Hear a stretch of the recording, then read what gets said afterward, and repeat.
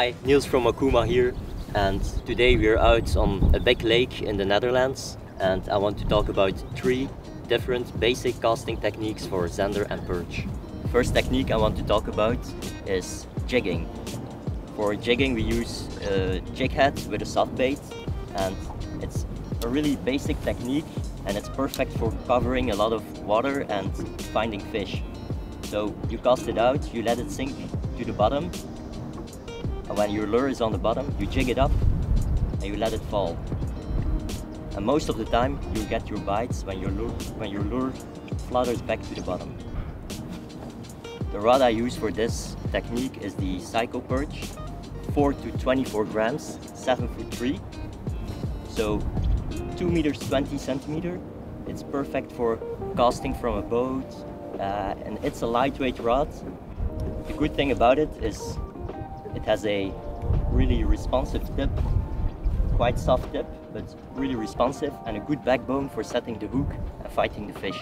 The second technique I want to talk about is finesse fishing, such as Carolina rigging, Texas rig, or net rig. It's really good. Finesse fishing is really good on slow days when the fish is really tricky to catch. The perfect rod for this, for finesse fishing, is the Helios SX. It's a really wide range with many different weights and lengths. What I love about the action is that it's really soft and parabolic, and it's perfect for loading up when you feel the fish biting. Together with the Helios SX rod, I'm using a Carolina rig, just a small bullet weights with a soft bait. In this case it's a tuck minnow from Storm, really soft lure, and I'm using a little bit longer leader, like 70-80 centimeters, because the fish is really tricky to catch and the water is really cold, so I want to fish really slow and give the fish a lot of time to bite. So for Carolina rigging,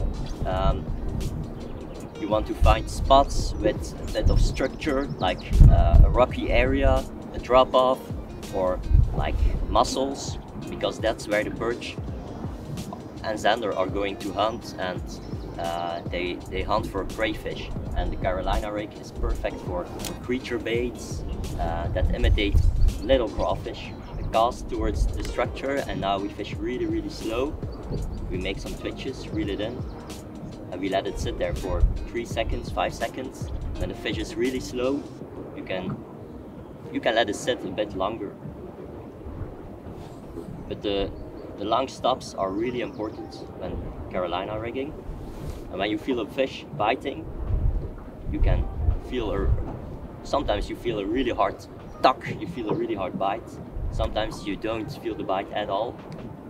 And the good thing is then to have a soft rod which you can load up to and really set the hook into the fish.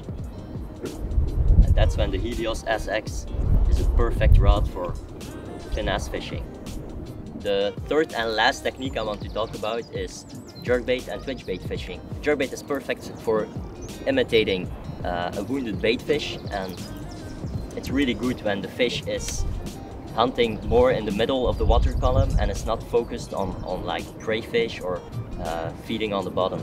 So the way I fish it is I make a good long cast and I make a couple of cranks to get the jerkbait at its maximum depth, and then most of the time I do 2 twitches, but sometimes I switch it up and I make 3 or 1.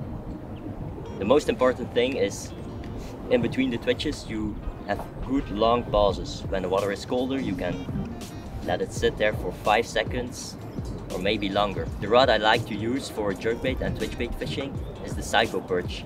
I am currently using the 7'3" and 7 to 32 grams. It has quite a soft but responsive tip. That's perfect so the fish can really inhale your lure, and because you're fishing with treble hooks, you don't lose that many fish as if you would with a really stiff rod. But it still has a good backbone for setting the hook and making good twitches. Just a really responsive rod, and it's perfect for jerkbait fishing. So these are my 3 go-to casting techniques when I go fishing from boats and when I want to catch zander and perch. Okuma has a really wide range of rods for every technique, and they really suit me well. So check them out, guys, and goodbye from sunny Netherlands.